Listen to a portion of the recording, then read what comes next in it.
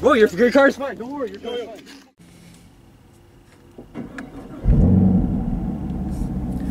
What is going on, YouTube?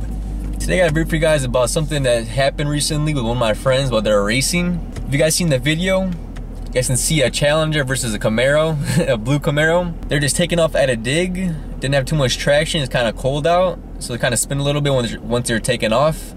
And since the place that they're racing wasn't big enough, didn't have enough room, the Camaro stopped and the Challenger stopped, but didn't have enough time to stop and just didn't have enough traction or didn't have enough brakes or something like that. And just hit the rocks, started skidding the rocks, skid off the road, flew into the grass with a bunch of trees in it.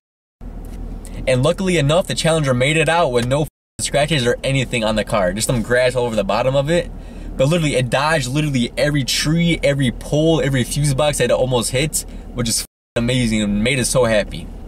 I'm about to go over the place, show you guys where the race was and what happened, everything like that. If you guys want to check out the full-length video, check out my cousin Mickey's channel, which is Hemi Life. Put a link in the description if you want to check him out. And subscribe to my other cousin Dynamic Speed with some Charger RT Daytona videos and some other badass videos.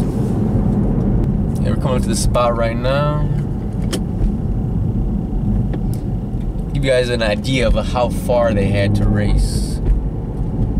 And as you can tell in the video, it's pretty nerve-wracking being in that car, just going through all that.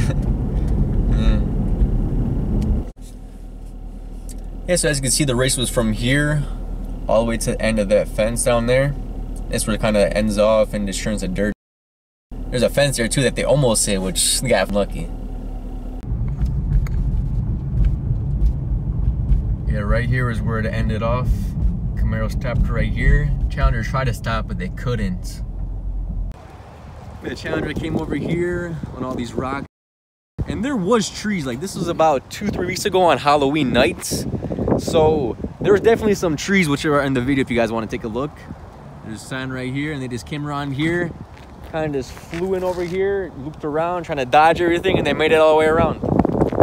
It ended out okay. The Challenger is fine, no scrapes, no nothing like that, as far as we can see. So I just want to tell you guys, be safe, stay for the drag strip, don't around, especially when it's cold outside and not enough traction. So once it's too cold, the cars will not stick, especially with the summer tires that we all have on our nice cars. So yeah, I want to give you guys a heads up, show you guys what happened, and yeah. Hope you guys liked the video though.